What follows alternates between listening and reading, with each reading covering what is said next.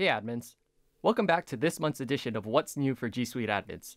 Ryan here, and I'm excited to share with you the feature updates from the month of June. Let's get started. Here's the headline news from June. We're making AppMaker generally available to help you rethink how your teams operate. AppMaker is G Suite's low-code application development environment that makes it easy for teams to build custom apps to speed up workflows and improve processes. We've made changes and added new features, including built-in support for Cloud SQL, so that AppMaker is even better for our customers, offers high performance, scalability, and convenience for IT developers who can design and build apps even faster, easier ways to connect with data and services you need, using app scripts to access more than 40 Google services, Google Cloud Platform, and other third-party services. You'll have visibility into the apps running in your organization, including ownership, usage metrics, and OAuth permissions. For more information on the management capabilities available, visit the Help Center. And now let's take a look at our admin updates. Jamboard is designed to make learning a more interactive and engaging experience through real-time peer-to-peer collaboration.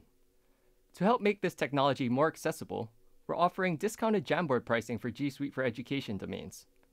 G Suite for Education customers who have already purchased Jamboards will qualify for a one-time management and support fee, which also covers a wall mount, 2 styluses, and an eraser. While all devices come with a free 1-year warranty, our partner BenQ is offering an optional 3-year warranty at a discounted rate. For information on purchasing a Jamboard at this newly discounted pricing, see the reference guide attached in the presentation notes. In addition to an ever-growing list of countries that have Jamboard available for purchase, G Suite customers in Australia and New Zealand can now purchase Jamboard and access using their G Suite license. Visit our website to learn more. We're introducing a new report in the admin console that shows worldwide availability for G Suite services in previous months. The new G Suite Apps Monthly Uptime report adds to the information on G Suite's current status and future availability in the G Suite Apps Status Dashboard.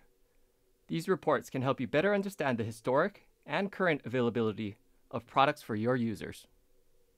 To view the report in the admin console, go to Reports, and then select G Suite Apps Monthly Uptime. Check out our Help Center to learn more. We're giving you more visibility into the computers being used to access your corporate data and apps through a new feature called Endpoint Verification. This feature collects information via Chrome extensions and native apps on a user's devices, and displays that information in a new report. With Endpoint Verification, you'll be able to see in the admin console an inventory of desktop and laptop devices within the enterprise that access corporate data, and device information including screen lock, disk encryption, and OS version. To see the report in the admin console, go to Device Management, Endpoint Verification. Endpoint Verification is available for Chrome OS, Mac OS, and Windows devices and requires a Chrome extension. When the Endpoint Verification extension is installed on a user's device, a notification is shown to users. The user must click Agree before data from their device is shown in the admin's Endpoint Verification report. If the user does not click Agree, information about that device is not shown. Check out our Help Center to learn more. We recently introduced an early adopter program for the new Gmail, and want to provide some additional details about the rollout schedule. After the new Gmail has the general availability launch in July 2018, you'll have the following options in the admin console. Immediately transition your users to the new Gmail, allow your users to opt into the new Gmail at the time of their choice, or your users wait until they are allowed to opt into the new Gmail. Users who haven't yet been transitioned to the new Gmail will be automatically migrated to the new experience approximately 8 weeks after the GA announcement, with the option to opt out of the new Gmail for an additional 4 weeks. Approximately 12 weeks after the GA announcement in July, users who've opted out of the new Gmail will be automatically migrated to the new experience. Check out the Help Center for more info on the new Gmail transition plan in July. We're launching some changes to the Gmail routing settings in the admin console.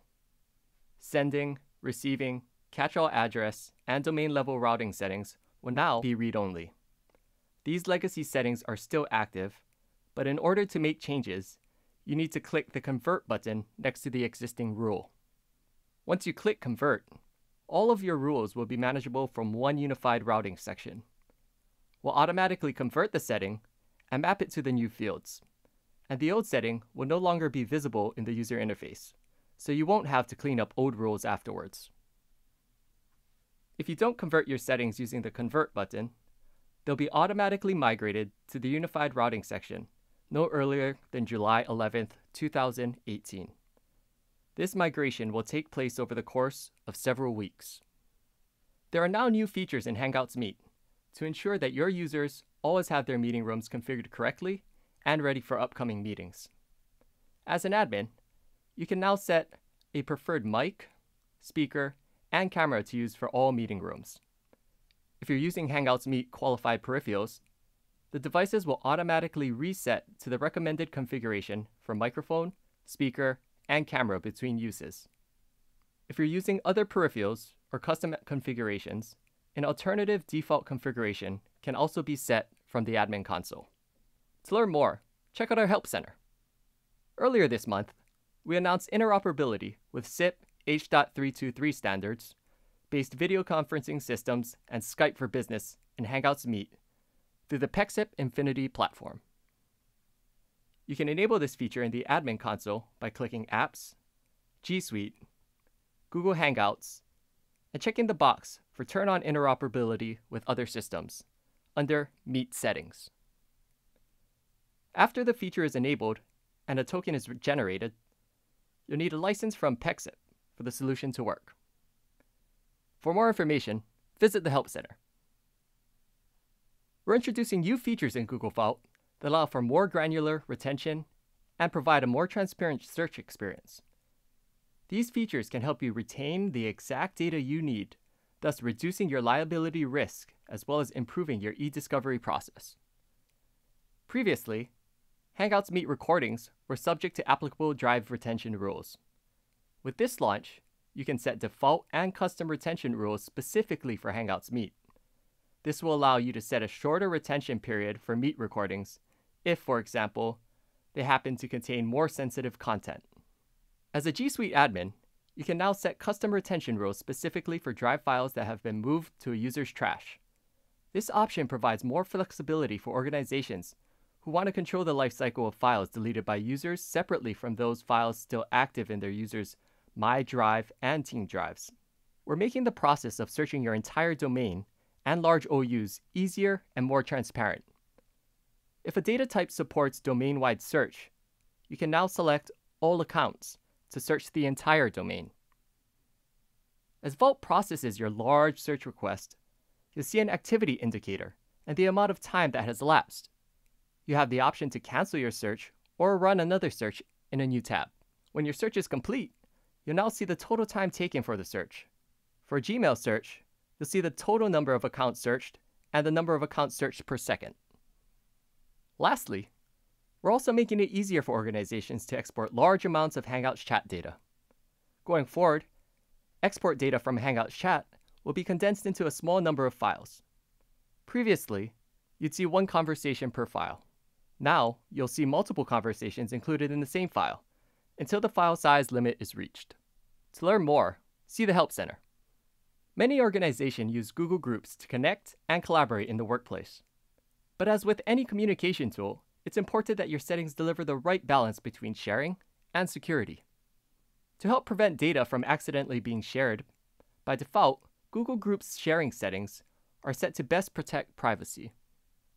No one outside your domain can view or search groups in your domain. No one outside of your domain can post to your groups. No one outside your domain can become a group member. And finally, only those within your domain can create groups. You can adjust each of these default settings individually by reviewing and updating the sharing permissions for your domains in the admin console.